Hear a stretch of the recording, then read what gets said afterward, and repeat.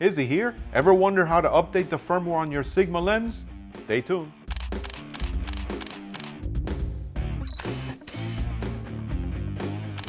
Alright, so first things first.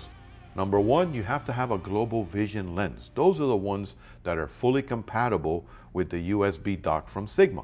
So that means you have a contemporary, an art, or a sports series lens. Number two, you need to purchase a Sigma USB dock. It's available in Canon and Nikon mount respectively, depending on which one you work with. You need to go to the Sigma website, sigmausa.com, and download the Sigma optimization software. This software is compatible for either Windows or Mac OS. Once you download it to your computer, you're going to see how easy it is to work with this software and the USB dock. All right, don't mind the readers. I need them for the small font. So you already went to the Sigma website and you downloaded the Sigma Optimization Pro software onto your computer. Now, you're going to open up the software program and we're going to install the docking station. And notice how it's checking for the latest firmware. I mean, it does it automatically, so that way your docking station is up to current status. And on the left side, you're going to notice all the different lenses that we've already maximized and updated to this firmware. So now I'm going to put a brand new lens on here. I have a 35mm 1.4, one of our favorites. Again, you notice how easily it docks onto the station.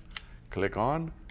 And notice how it's now going to recognize it. So it's checking for the latest firmware update, if there is one available, and it tells you to wait for the information.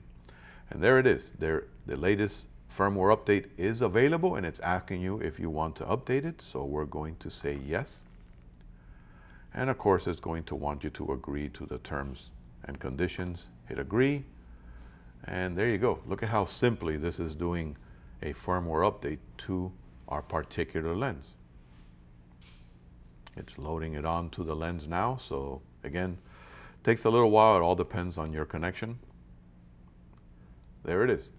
It is now checking for the firmware update, and it will give you the all go ahead. So now it tells you that the firmware update is complete and you can now disconnect the lens. But you also have the capability of doing customization, and notice how we have the customization button, and you can change focusing settings, and you can also change manual for full-time manual focus.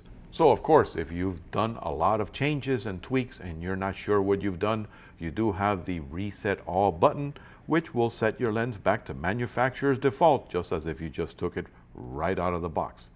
Well, I hope this video showed you how easy it is to work with the Sigma USB dock. If you have any further questions or comments, don't forget to place them in the comment section below.